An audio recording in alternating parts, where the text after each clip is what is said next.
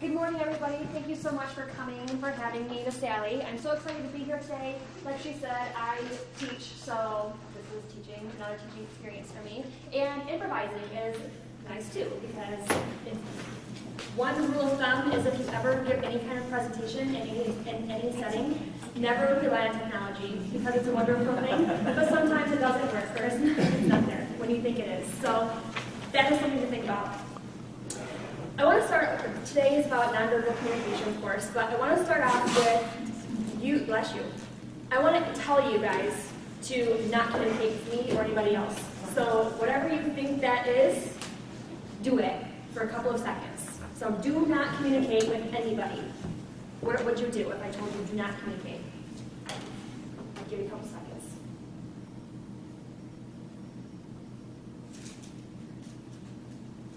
All right, so some of you closed your eyes, some of you looked away, sometimes I get people that turn their chair all the way around, so they can't look at me. That is interesting, because all of your guys' definitions of communication are correct. There's not one definition, like one set definition of what communication is, or what nonverbal communication is. Nonverbal communication is just any message that you're sending that you're doing non-verbally with your body. So if you close your eyes, you're still communicating to me that you are not, you might not be interested in me, or you don't want to talk to me. If some of you did this, it's still the same thing. You don't want to talk to me. Sometimes some of you look down. When I'm teaching, if my students are looking around, looking down, doing whatever, they're communicating to me that they're not interested, they don't want to listen, they would rather be doing something else, whatever. So you're always communicating something. You cannot not communicate. And that's what today is for. You cannot not communicate. You're always communicating something, whether you think you are not or what. Sometimes when I ask my students this, they say, well, when I'm sleeping, I'm not communicating anything to you. Okay, I guess you're not communicating, but you'd still be communicating that you don't want to have a discussion because you are sleeping. So I guess if you want to be that literal, it's still, you're not communicating. So I want to show you guys this quickly. This is what I teach my public speaking. I teach many communication classes at Eastern and Washtenaw, nonverbal communication, small group, listening, gender, intercultural, if I can remember them all, interpersonal, public speaking, I don't know if I said that. So this is what I teach my public speaking students. You can write this down or not, but it's going to give you an understanding of the nonverbal communication interaction. So you always admire my drawings. You always have a speaker, and you always have a listener. Always. That's obvious. You can think about this when you are mediating, when you're doing with clients, when you're talking to friends, whatever. Always a speaker and a listener. The speaker encodes a message, and encoding means that they're sending some kind of message. Right? The listener decodes a message, and that means that they're interpreting that message in some way. This is where we get in trouble sometimes based on our verbal communication or nonverbal communication because it's very ambiguous. I can say something to you, and you can take it very different than what I intended it to be. So that's the difference between encoding and decoding. If I ask you, whose responsibility is it to get a understand a message effectively, or to get a message across? Whose responsibility is it, the speaker or the listener? Both. Both? I agree with that. If you were to pick one, I would say it's mostly the speaker, because, and sometimes I get, well, it's the listener, because if they don't understand the message, they must not have been listening well enough. But it's the speaker's responsibility because you're the one speaking. So you need to be able to convey that message the way you understand it. So if you need to re-explain yourself multiple times, re-explain yourself multiple times. You've got feedback. And this is where nonverbal communication comes into play. The speaker sends feedback and the listener sends feedback. So if I were teaching you in class, like maybe today, my nonverbal communication is saying something. How many of you have been in a class, seminar, whatever, where the speaker is monotone? or they're reading the PowerPoint or whatever they have constantly, the whole time, what is that conveying to you guys as the audience? Not interested in you? What else? Anything else? Insecurity? Anything else? They may be bored with what they're doing. Yeah, all that stuff is true. And if they're bored with what they're doing, why should you care about what they're saying? So that's tough.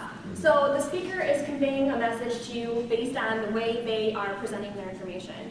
Are they bored? Are they excited? Are they passionate about what they're doing? You guys are all sending a message to me as well. Are you giving me eye contact? Are you looking around? Are you on your phone? Are you just falling asleep? Whatever. All that stuff is conveying a message to me of whether or not you are interested in what I'm saying. So even though it's not verbal, it's nonverbal. So there's much more to this, but this is mostly, I guess this is where we'll stop for today. But that's the basic transactional model that we talk about. Okay. So another thing that I want you to remember is that we can only control our own communication and behavior. So often we're mediating, or we're talking to a friend, or a client, or a coworker, and we want so bad to fix them. Stop being so rude. Stop being so lazy. Just talk to me effectively. Stop doing whatever you're doing wrong. But we can't fix them, and we can't stop them.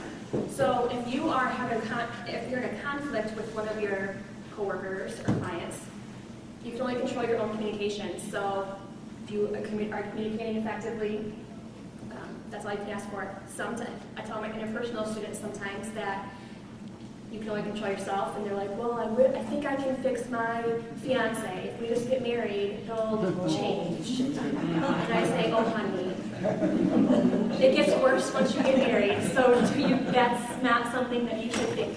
But we think that. We think that we can change somebody just because of them being with us somehow. Maybe we'll influence them somehow. But if they change, it's their decision. It's not because of you. It's because of them.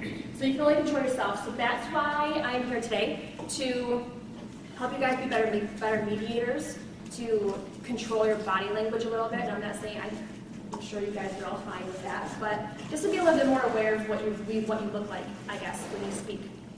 Nonverbal communication by definition, so this is where we're on your slides.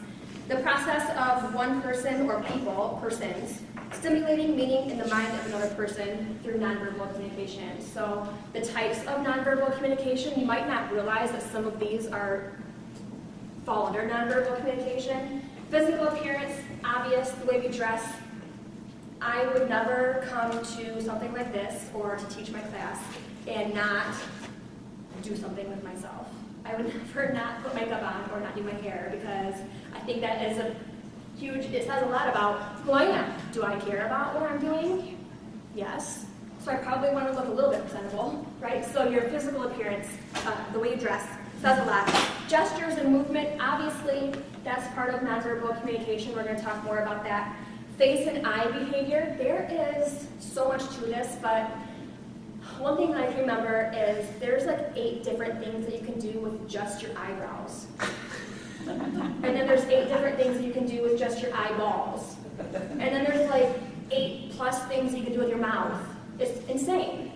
So it's important to be aware, and you can't be aware of every single tiny thing, because we've got micro expressions. And if you've watched the show Lie to Me before, I think it's off the air now, but they were talking about nonverbal communication and micro expressions and things like that. Micro expressions are the tiny, split-second things that you do with your face that nobody really notices unless you're trained to notice them. But you still do them. And somebody might pick up on them, who knows? So that's why you want to be really careful with what you look like. Vocal behavior is something that is also nonverbal communication, and we really have to be, this is probably one of the most important things with mediating, because if we say, we're listening to one party, and we're yeah, and then we listen to the other party, and we all have opinions and stuff, we just have to keep them to ourselves. We listen to the other person, and we're like, oh, really? Oh, that's a problem, because you're not being neutral. So that's called para-language. It's how you say something is more important than what you say. And you can probably relate to that in a lot of situations, even with your personal relationships. How you say something is much more important than what you say.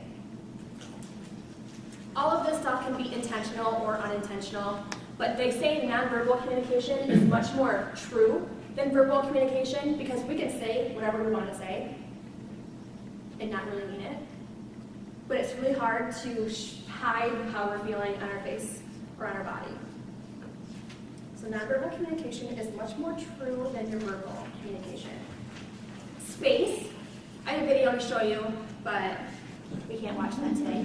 It's on your last slide though, so if you want to watch it at home, you feel free. It's an excellent TED Talk, and it'll tell you a lot about body language, but space, that video says that it's cultural and it's gender related. So guys tend to spread out more, just in general.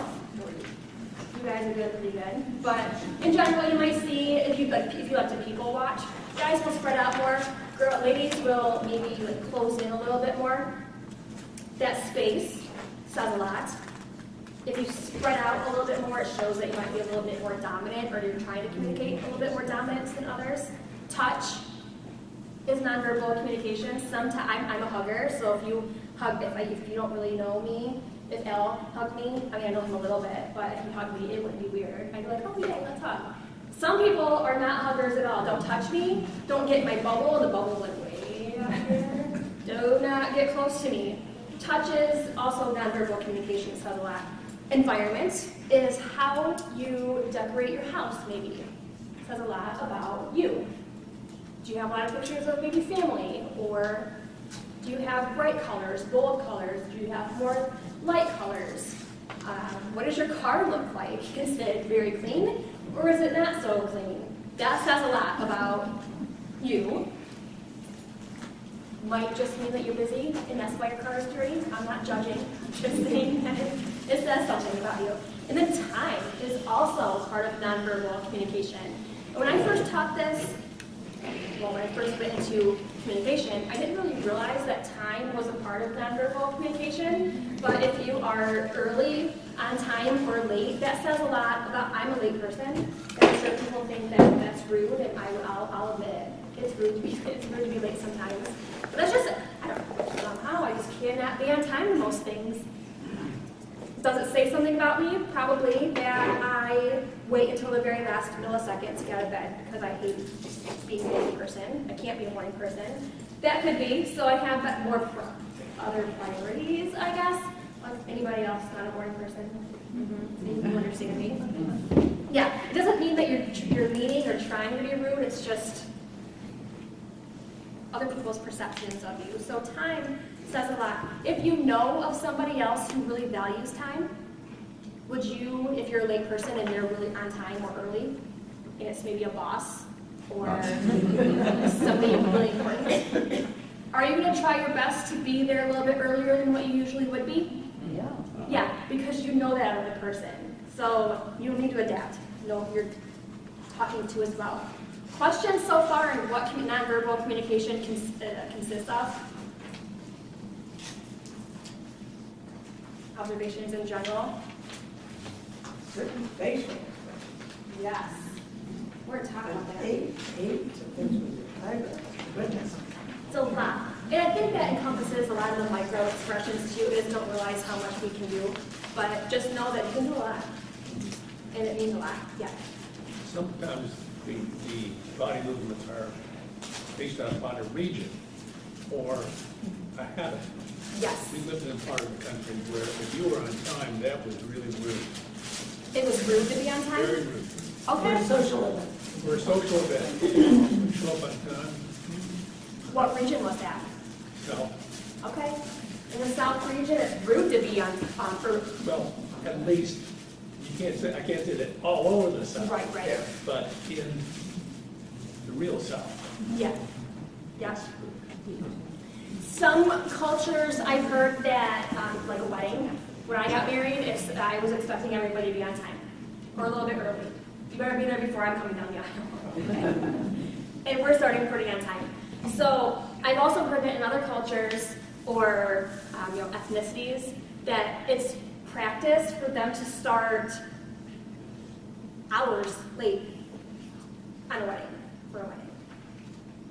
This is all cultural, so we cannot generalize this to everybody. Okay, so to know that as well. And when you're interacting, we've got some cultural stuff on here too, but just know that when you're interacting with somebody else, mediating, clients at your work, whatever, students, peers, depends on their culture. So what you think is very normal and okay might not be very normal or okay for them at all. Any other observations? The micro expressions in some that you have no control over, they just happen as you react. What are your comments on that? There's no way to stop them, I think, because they are so, I mean, they're literally like a half a second things that happen. Right. So unless you're trained, you're not going to pick up on them. If you're being interrogated, you want to be really careful with them because they're trained to look for those things and they can tell if you're lying or not based on those split-second things, which is crazy to me. But how can you stop them? How can you regulate them? I don't think you really can. So that's my observations on that. Micro expressions are very interesting, but they just happen automatically and they just are. Any other observations? What are your observations on micro expressions? These crazy things that we do with our body that we don't realize that we do. I think you get an impression one person is lying or the other one's telling the truth, and what you don't realize is you process their micro expression. You might process them without even knowing. If you know that person for a long time, they build up and build up and build up. That's a good point. Anything else? I think they're the most difficult to detect, Yeah. unless you're trained. But Yep.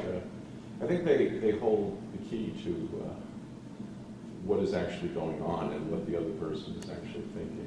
Key to the truth, yes. I think so. I agree. I think they're mostly unconscious too. Yeah. Like somebody said, on a good day we can know what we're thinking or feeling, on a good day. Yeah. But we never know what our body's doing unless somebody tells us. So if we can invite feedback, and I think that's one of the wonderful things about debriefing is, and if mediators can get in the habit of telling each other, I noticed when that person said that, you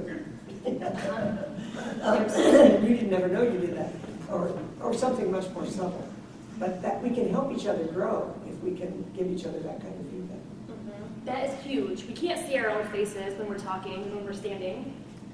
So we don't know if we look mad or we're rolling our eye. I used to be really bad at rolling my eyes and looking mad all the time. And I had no idea. I was feeling just fine, and people would always say, "What's wrong with you? Why are you upset?" "What do you mean I'm not upset? I'm just fine."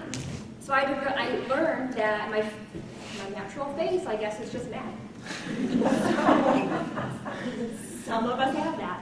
So if that's the case, I had to work really hard because I didn't want people to, I knew I was going into teaching.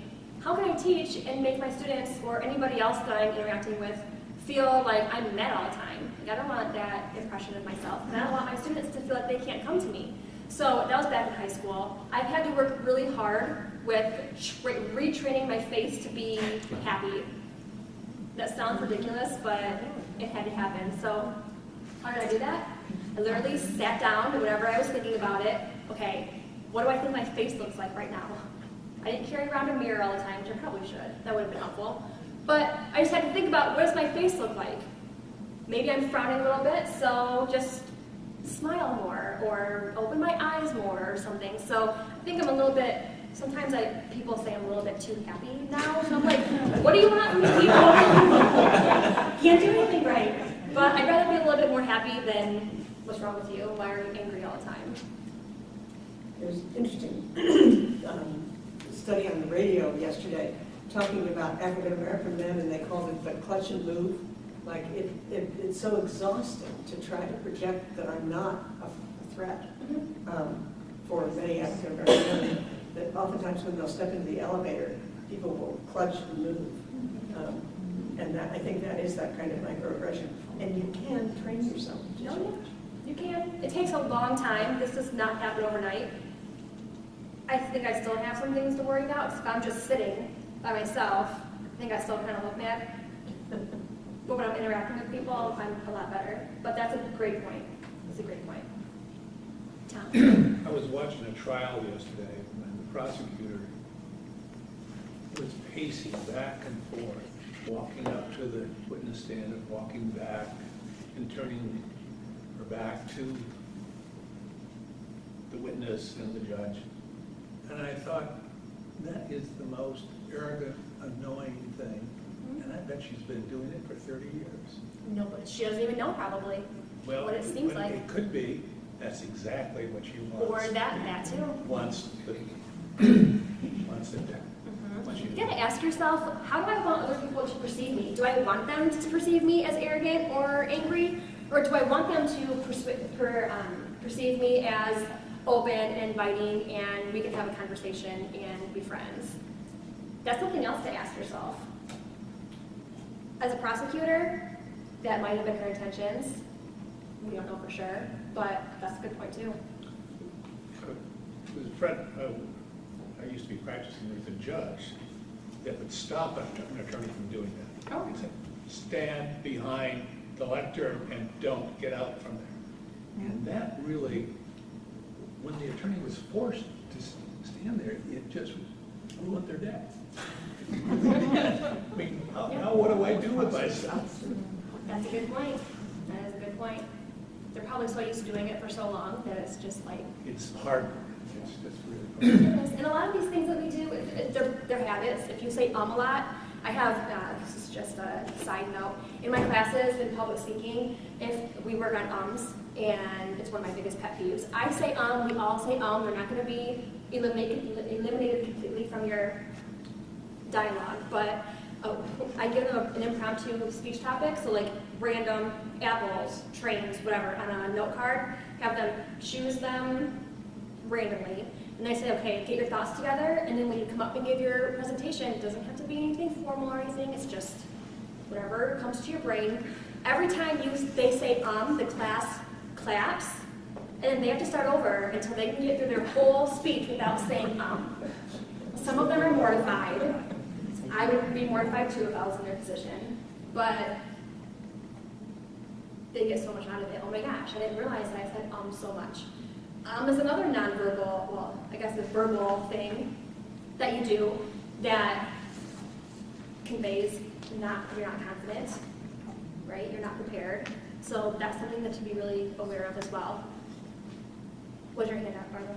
Oh, I was just going to say that when I was practicing, sorry, when I was practicing in the hospital and I was taking care of small children, it was very interesting to me.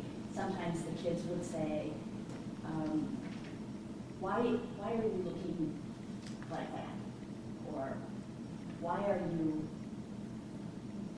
I would walk in and say hello, and they would say, why are you looking like that? That's all they would say? That's right. What do you think that means? Well, they were afraid of me. That's what I think. Okay. All right. Not all of them, but certain patients.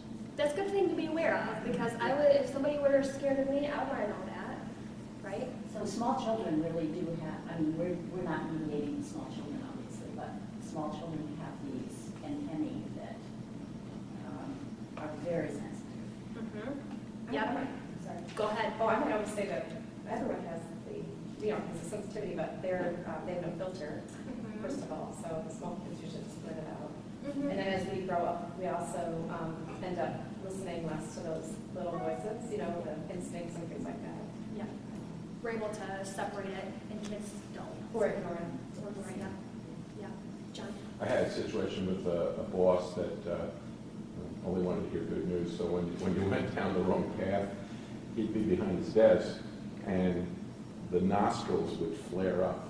And it was almost like a cartoon character, because literally you could see the steam coming out of his ears. But I knew it's like retreat. Quickly he said, well, maybe we can look at it this way. It's like, get off the subject quickly. That's good. You're able to adapt to who you're talking to. You knew that of him, so you knew how to react to it, rather than staying in his face. Right? Oh, yeah. You don't want to do that. Other observations? Go for it. In regard to expressing feelings and so on through your voice and the tone, there's a lesson that people teach receptionists that they want to have them smile on the telephone. So they recommend putting a mirror by the station so they can look and see how they're projecting their voice. In regard to reading emotions, I think it's a lot easier to read a dog, for instance, than it is for people. You know, if they're wagging their tail, it's probably one way. And in looking at people and seeing emotions, some of us can project our emotions a lot easier than others. We used to have a judge in the area, and anytime he'd get upset, the red would start at his neck and move all the way up his head, and we knew that was happening. You better sit down. There was something else I was going to say, and I forgot what it was as you were speaking. Oh, one other thing on children. Children are difficult in courtrooms and they're difficult in mediation.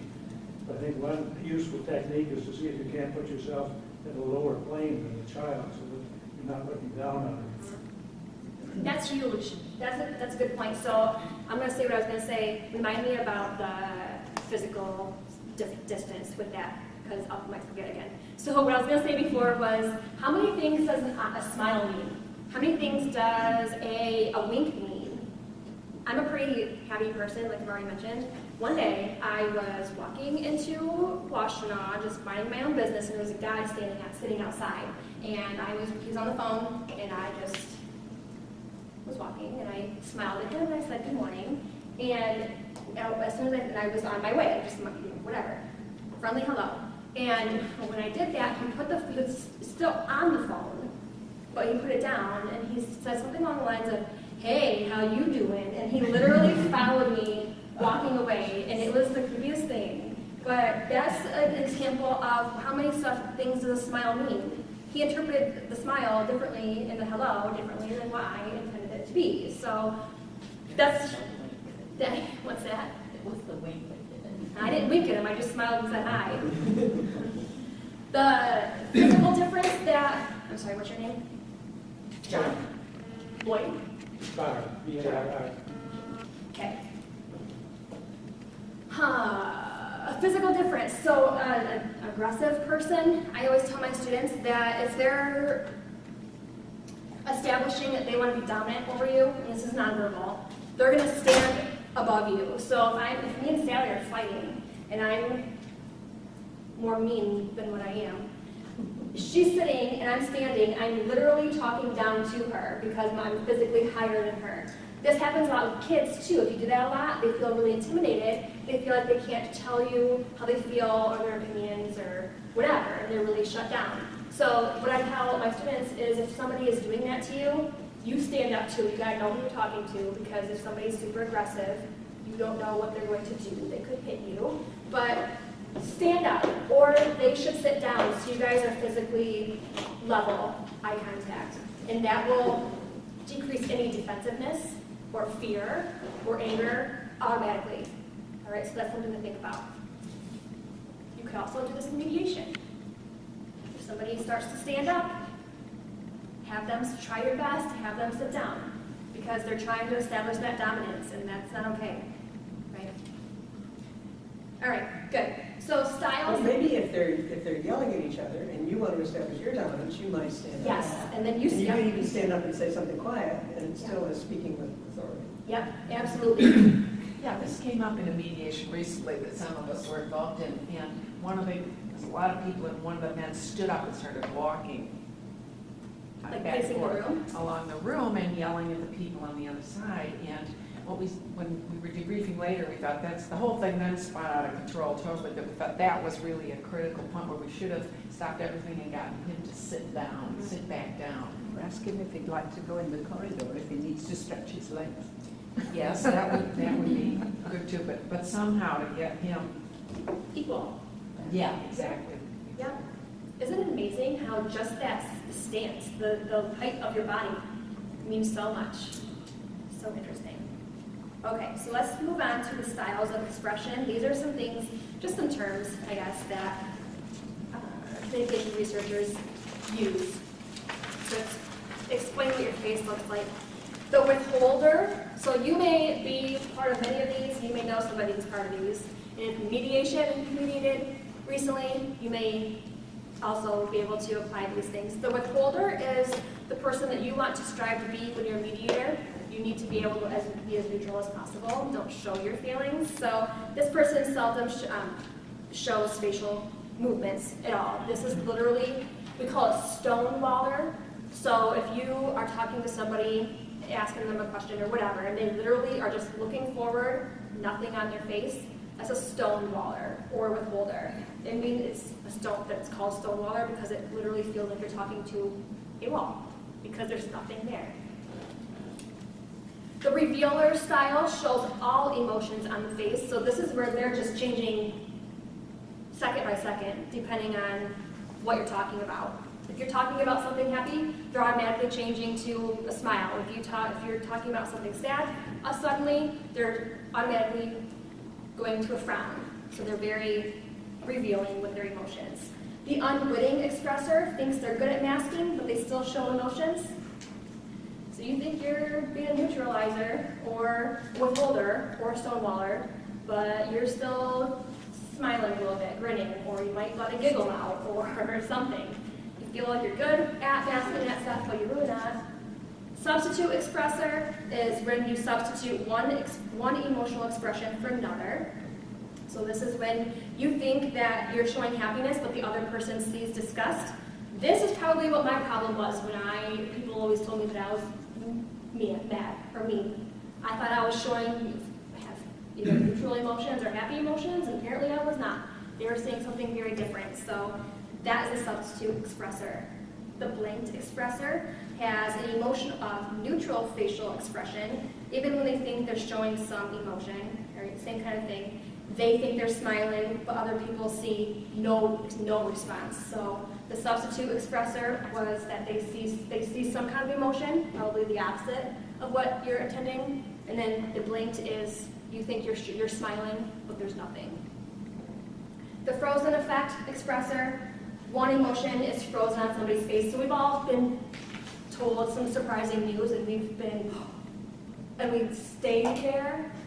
That's the frozen effect expressor. You don't want to do this in mediation. It's bad news. Okay. Ever ready is where you display one particular emotion in response to almost any situation.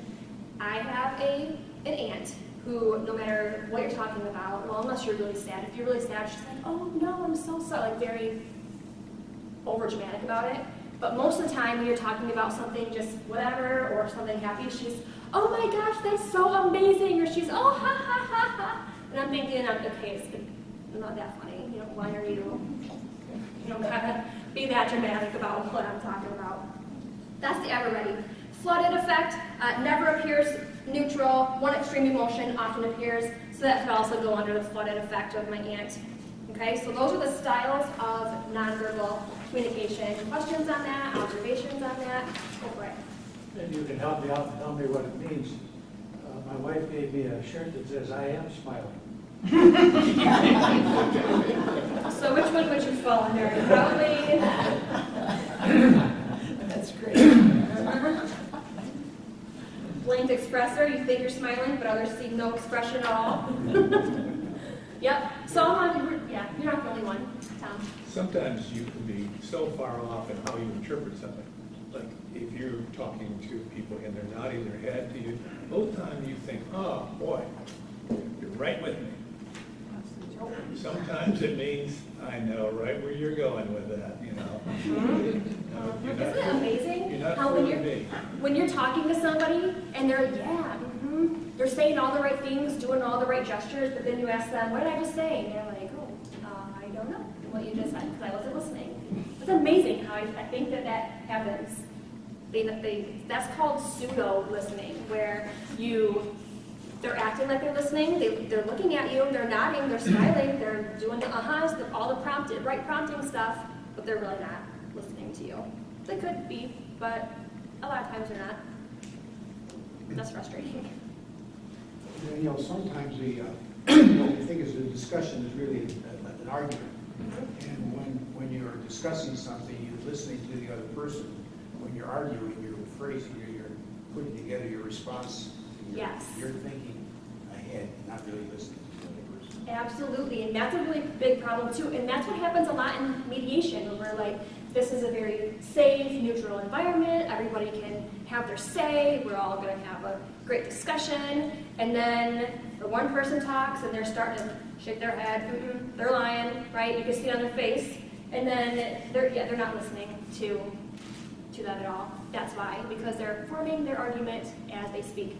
Something that I heard in grad school, somebody said, therapists use this, and I kind of feel like I want to use it with my students sometimes. We would love to use it in mediation, where they have a stick. It's literally like a stick. And some therapists decorate it.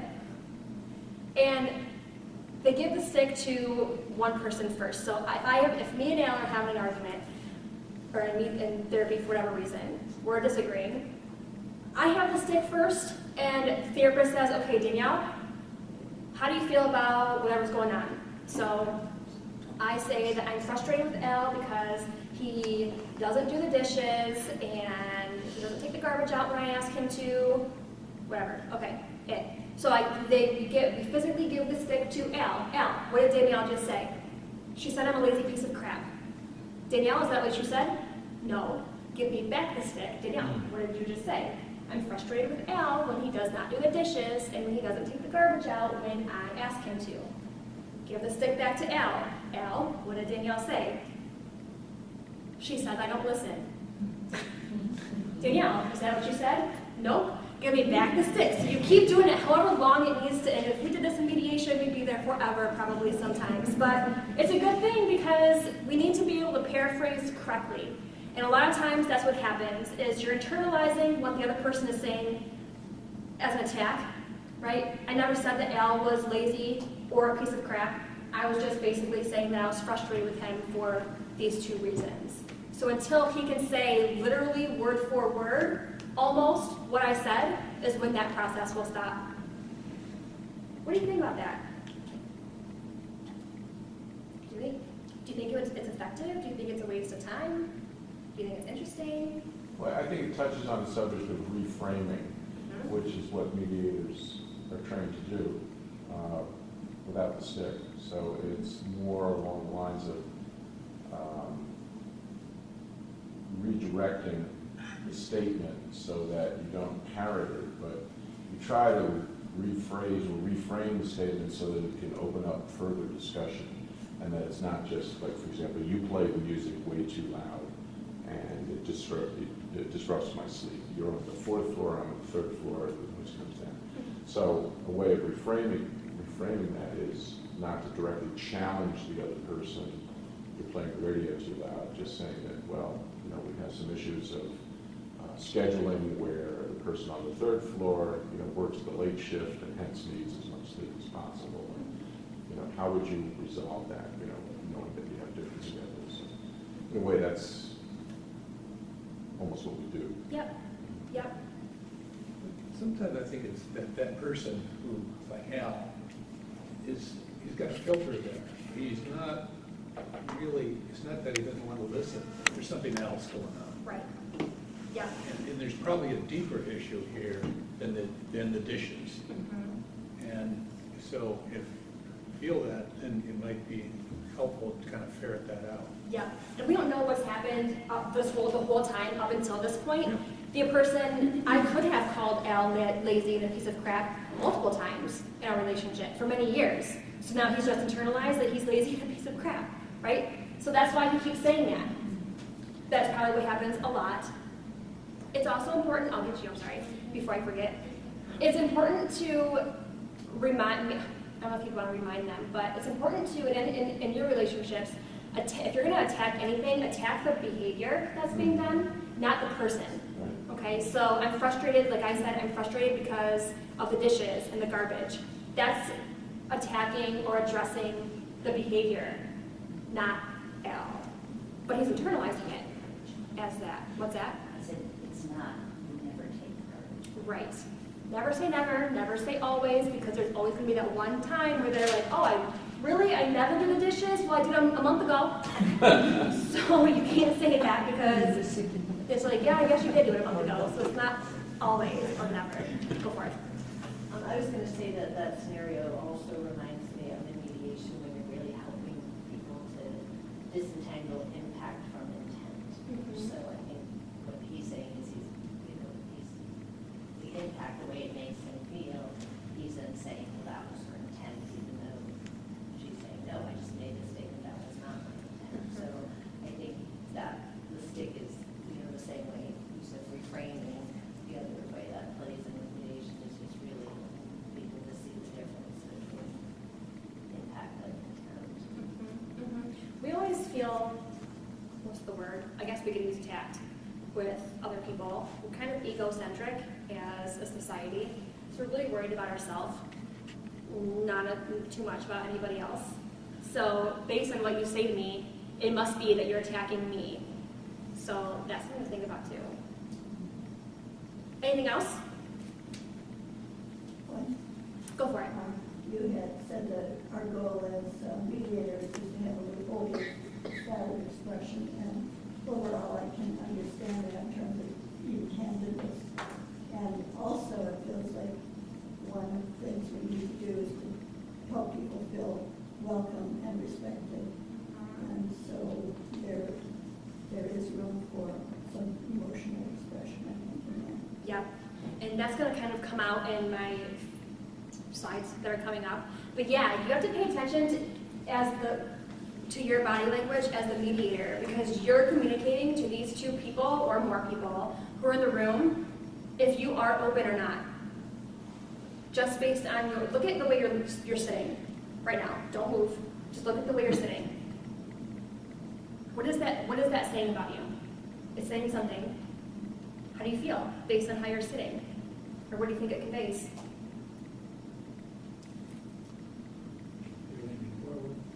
Say some are leaning forward, some are sitting back.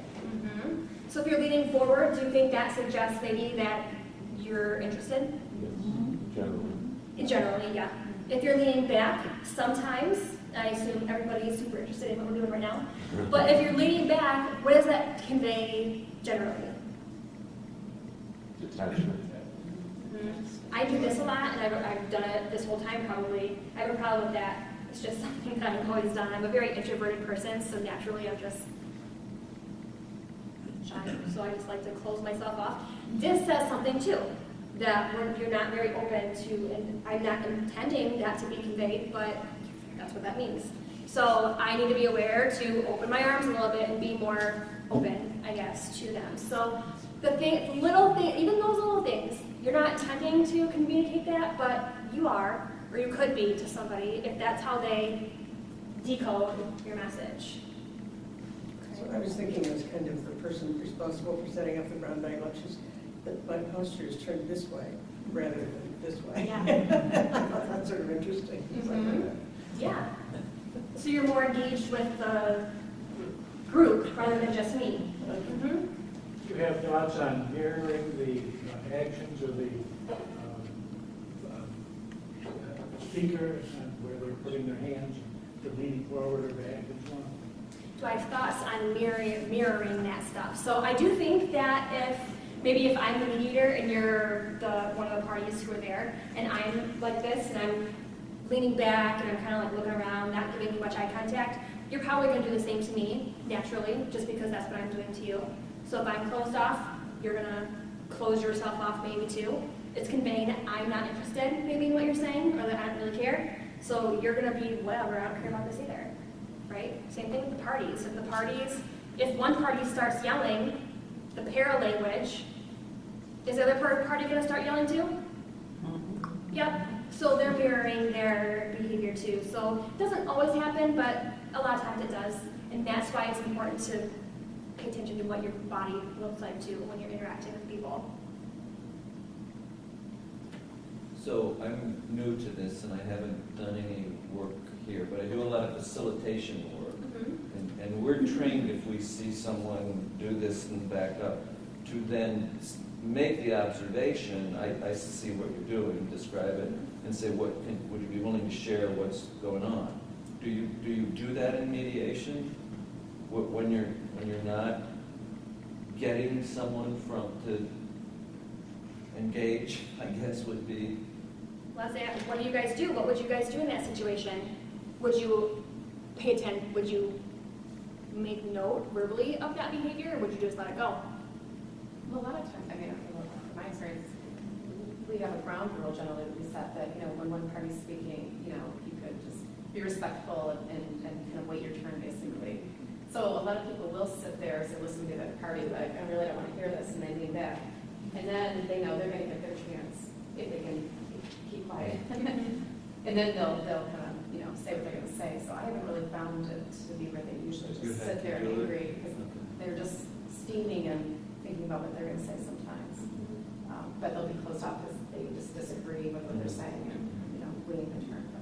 And a lot of times in mediation, you need to, you're allowing both parties to speak. And when they get to mediation, they probably haven't had this chance to talk about anything civilly until the moment they're with you. So maybe and I could be wrong here, but to make note of the little things that they're doing might just open something up that you don't really want to talk about at that moment. So just let them be mad and whatever and closed off. And then when they talk, they'll open up a little bit more.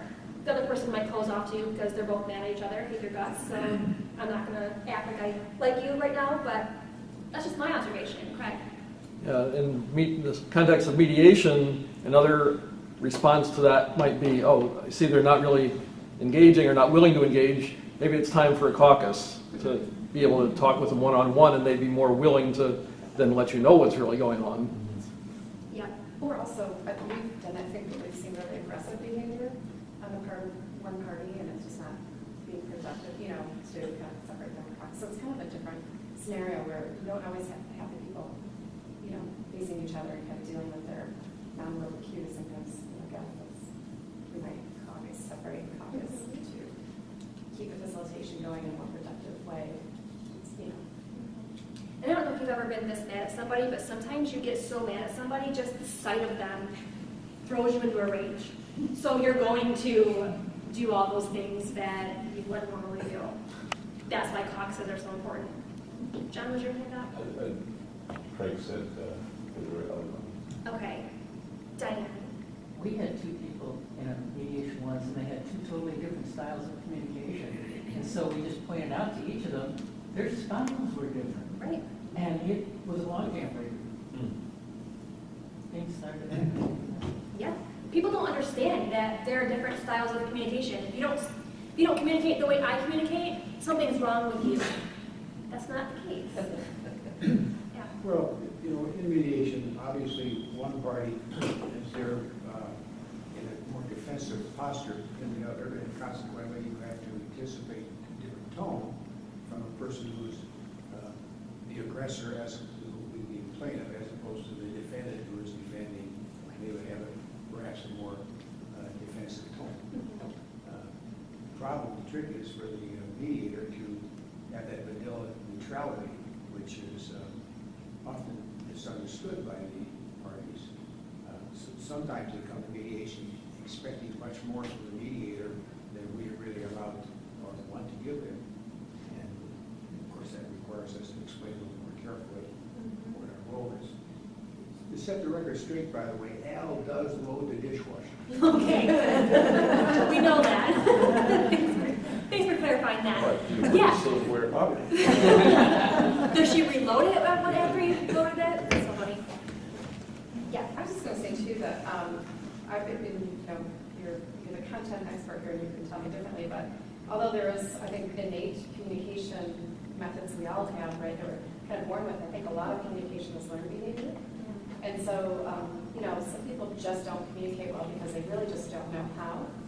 And so I found that's really important as the role of mediators, that reframing, to help, them maybe truly communicate what they're trying to communicate. And that can also be that logjam breaker of, getting the parties to kind of understand each other and try to work towards some kind of resolution, but helping them, just reframe it in a way that the other party can really understand. Yeah. And they might walk away from mediation, wow, I never really thought of it that way. Or I never really even thought about the way I communicate. Maybe I am the problem. Or was the problem in this situation. So now they're able to be friends again and get along and not sue each other. Yeah, I I like that. That's a good point. So much, especially with my students, and I always refer to them just because I spend so much time with them, but I think they relate to you guys as well. They say, well, my mom and dad fought all the time. My dad was an abuser or was never around or whatever. So they feel like since their dad was the abuser, if they're the son, that they have to be just like their dad. And I tell them, I'm able to, give more advice and stuff in class, but I tell them, you're not bound to how you were raised. You don't have to be like your parents are or were. You can learn to be different. I'm a very introverted person, very, very shy in high school. I think it was the mad look was a defense mechanism. If I looked mad all the time, you're not going to approach me, so I didn't have to worry about it. So that became a problem later on in my life, but I've learned to be much more outgoing. So yes, that's an absolute. There are some things that are innate in you, you're born with. I will always be shy to an extent, but you're able to learn how to change a little bit and be more effective. That's a great point. Back to Al, what he said is we have to be neutral facilitators and we can't give advice or anything. They so often come to mediation, just tell me what to do, give me an answer. And they get frustrated because you don't give them an answer, you can't give them an answer. So that adds to the anger, the frustration, but I think they do a great job of staying neutral, and they're happier when they're able to come up with their own solutions. Then if it fails, if you tell them what to do and it fails, they can't come back on you and say, well, you told me what to do, and that's why it failed, because I didn't come up with it myself. These rules for eye contact that I have on here is so interesting. There's a video on him. If you just Google Dan O'Connor on YouTube, Dan O'Connor, and then put in eye behavior or eye contact. This video is very informal, but it is hilarious. So he says that, can I borrow your account? Can I borrow it? Are you using it? This is where I get right down my notes. So technological difficulties. He says that, oh my gosh, so funny. So he says that with eye contact is huge. So he goes off and does like these consulting things and presentations and teaches on this.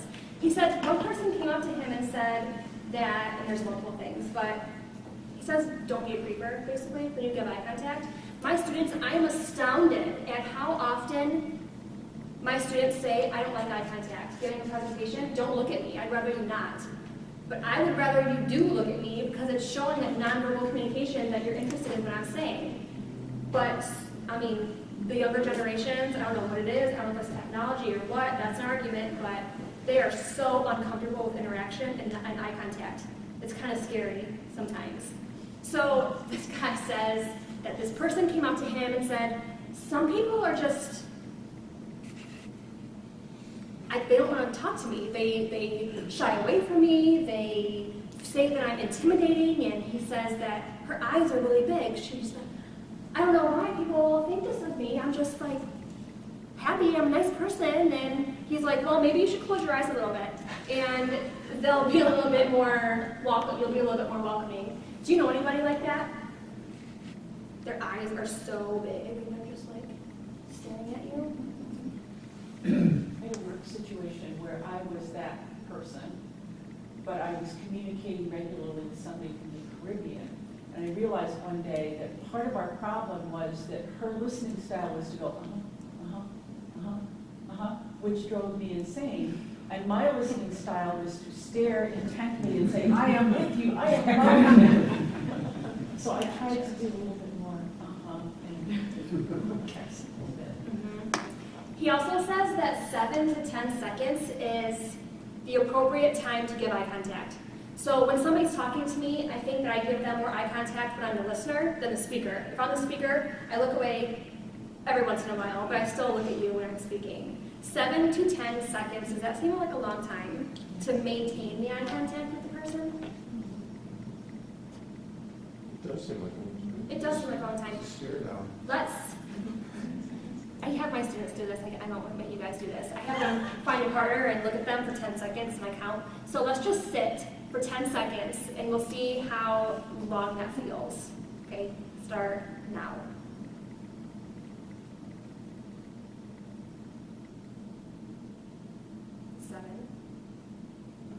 advising. 10.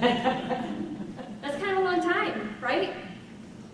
But any longer than 10 seconds, it's getting pretty weird and so that's just a rule of thumb that he says. When you do break the eye contact, look to the side rather than down. Whenever you look down, it makes you look like you're not confident in what you're doing or saying. All right, so look off to the side when you're talking to people rather than down. Up, it is conveying that you are trying to think of what you're going to say next. So to the side, and it's just breaking eye contact, just so you're not staring at the person the whole time. Look into the side, look to the sides.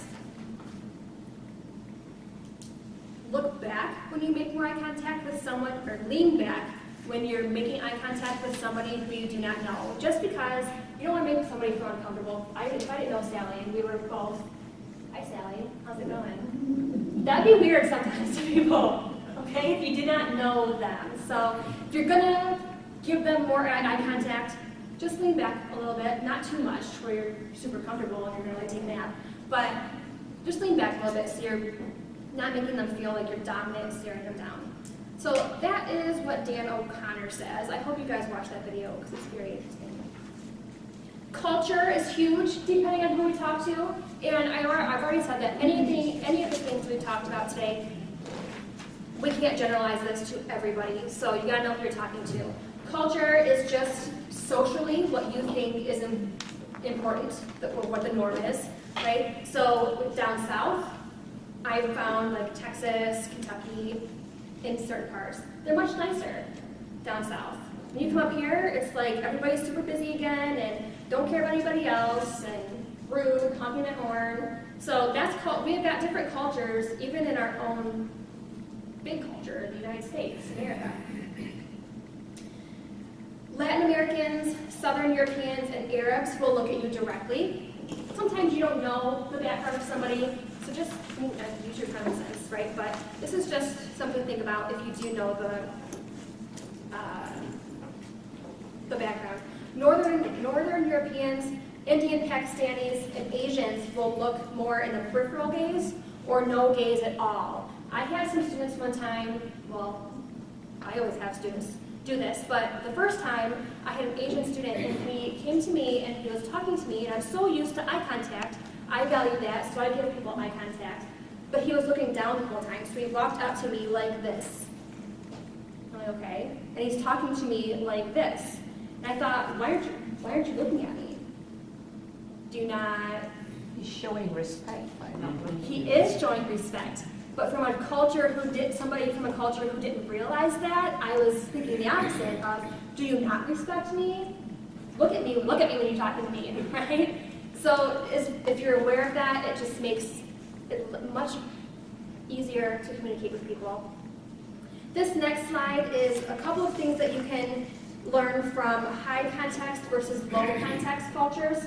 High context cultures pay attention to nonverbal stuff or what's going on around you more than what you say. So how you say something, verbally or nonverbally, is much more important than what you say. So just be aware of this, just in general. This SCADFISH that I have here, this acronym, these are the culturally universal emotions. So SCADFISH, sadness, content, anger, disgust, fear, interest, surprise, and happiness. They say that all of these are the same, no matter what culture you're in. But some cultures will use these differently in certain situations. So some people might laugh when they're nervous. So that might be contradictory to you. Why are you laughing when you should not be? All right, this situation is not funny and you're laughing. So just be aware of the culture again. And then this last slide was that TED Talk. She really just talks about your body language. She asks you to look at the way your body looks right now. And what does that say about you? And then how in job interviews, leadership positions, anything that you're in, basically, and in personal relationships, it kind of depends on how successful you are. Go into a job interview and don't look at the interviewer at all. or have a weak handshake, and good luck getting the job, right? So nonverbal communication is very important in all aspects of your life. So check that video out. Are there any questions, comments, observations about today? I just wanted to make a comment about the laughter. I had 2 separate occasions, 2 separate companies, where I was being introduced to a new boss. And in one case, it was the boss that was 2 layers above my boss. And in both situations, I was laughing nervously because they said, "How are your numbers looking?" And I said, "Oh, they look great," you know. And, you know, but they interpreted that I was laughing at them. Yes. And it got really, really tense because and 2 separate companies, years apart, different people, but they both confronted me. They said, "What the hell are you laughing about?" Thinking I was laughing at them. And I said, "Look, I'm not in a position to laugh at you, first of all, you know, because you're the boss." I said, "But it's just, maybe I'm a little nervous, first time meeting you, but it's amazing that," and they did turn out to be extremely insecure people. That's the other qualifier, that I learned over time, you know, so they took it very personally that I was challenging them, which I was not. Right. I was just like, you know, I don't want to be here any more than you do. Right. But, anyway, That's a great point. but it happened. It happens a lot. It happens so much. And just the comment, communication is so important. We know that. Communication is so important. When we assume things about somebody else, that's when conflicts rise. So for them to say, "Why are you laughing?" It opened up the communication of, "Well, that's not what I was intending, I'm sorry," you know, whatever. And they felt fine immediately, right? Pretty much. Yeah, they let it go. Yep.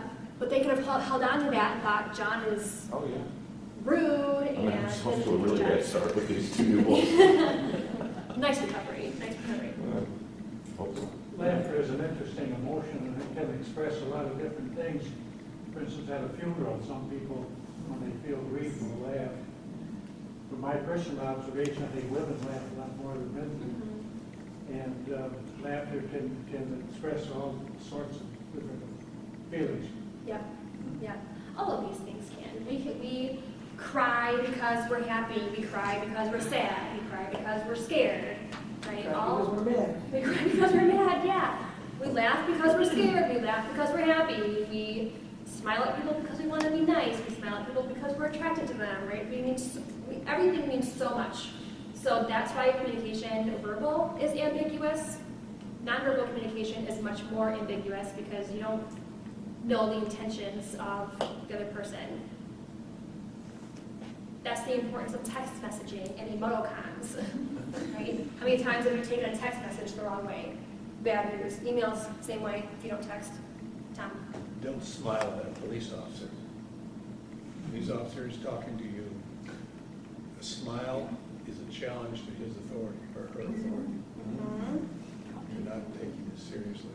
I'm not your friend. Yes, that's a good point. That video that I was talking about, eye contact, he compares it to dogs too. So if you have a dog, go home and look at them in the face. So hold their face. Look at them in their face. And if they're looking to the side, that means that they're showing you that you're dominant.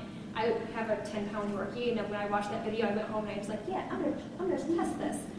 I looked at him, he was staring back at me, and I said, "You little dog." So that was not what I was expecting, but that's what happens. That's what happens with eye contact. So if you are maintaining the eye contact, that means that you're not gonna, skimper away and be scared. You're gonna hold your own. So that's a good point. If you are talking to somebody with high authority, laughing, a lot of eye contact. But also it could depend. If you're giving eye contact, it could communicate to them that you're paying attention to them and you are taking them seriously. If you're looking around like, yeah, whatever, that could be what they're interpreting too. So you just gotta be careful. Yes? To go back to the neutral facial expression as a mediator, I have a lot of trouble with that. And I remember in training, they gave us a ditto, what you should look like when you're listening. And there were like 50 identical faces on it. Yeah, just. And I know that if I was in mediation as a client, and the person just had this absolute deadpan look, I don't think I'd like it. And I'm wondering, I mean, there's often more than one way to deal with something. And to give you a silly example here, but France is very proud of its secularism, and there is no religion allowed in public schools in France. In Britain, they also don't want to favor one religion over another. So that in all the public schools, any religion is allowed, and the government subsidizes those schools, be they Islamic or Catholic or whatever. So it's like two ways of showing the government doesn't really care about your religion, in a sense, doesn't want to discriminate. And I wonder with this facial expression, if there's another way, I don't know what it is. I mean, I guess I just try to look really interested in what people are saying to both sides. And I'm sure I don't do this perfectly because I do give away my emotions. But I'm wondering if interest could be a substitute for blankness. And I'd like to ask people what they do. What do you do? I definitely, I think I try anyway to convey interest, but to both parties equally. So that's what I think That's I what do. I try to do. Yeah, I mean, try to do, you know, it's hard, but yeah, because I think just with the blank stare, it looks like, are they even here with me right now? You know, so I just try to convey that I'm interested in hearing both sides equally as I can. Anything else that you would do different? One of my professors wrote a book called Beyond Neutrality, and his contention is that there's no such, it's impossible to be neutral. There's no such thing as neutrality. His name is Bernard Mayer, or Bernie Mayer. And he says that there's 4 roles that the mediator assumes, whether you're conscious of this or not. But you're an ally, you're a strategist, you're an organizer, and a coach. And you know, people can argue with that. They can say, oh, that's ridiculous, you know, that's nonsense. But I have found that despite the position of neutrality, in many cases, you can't help but start to see one side versus another. You can't help it. I mean, I know we try to steer a neutral course, but then it's just a question of whether or not you jump into those 4 roles. You may only jump into one of them. Because when you go into caucus, you know, conceivably you could be the strategist. I've had this happen where one lady said, I've never negotiated in my life, I don't know how to do it. So, just on a very basic level, you know, I try to teach her some rudimentary forms of negotiation. I just gave examples. Okay, so I'm going into that role of a strategist. Now I might say, well, you know, she asked for my help and I'm offering it, blah, blah, blah. But I do think there is some merit to that, you know, as we progress as mediators, you know, and I don't want to sound like I'm preaching hypocrisy, shall we say, or deviation from, you know, the religion of mediation, but I do feel that is true to a large extent. You know, I don't go in looking for it, but somehow it does evolve. So I think probably the best thing, if you Google him, Bernie Mayer, Bernard Mayer, you'll probably, you know, come up with his theses and his points of view that I think are interesting and lend themselves to another side of the neutrality discussion. He's a very distinguished professor, and it's just he has a different way of looking at it. Because he says, well, you know, we also have to anticipate the needs of the participants, that they actually are looking for more from the mediator as opposed to, you know, the blank stare, which I know we don't do all the time, but they do look for us to become more engaged. So there are subtle ways to do it without prejudicing or showing that you have bias for either side. I think you, as a mediator, while they may be neutral, they also can be very helpful by being positive. And because the ultimate resolution of this meeting is a positive resolution, if at all possible. And their body language and their tone will reflect positiveness as opposed to, we're not going to win this thing. So the neutrality doesn't have to be warranted like advance. That's true.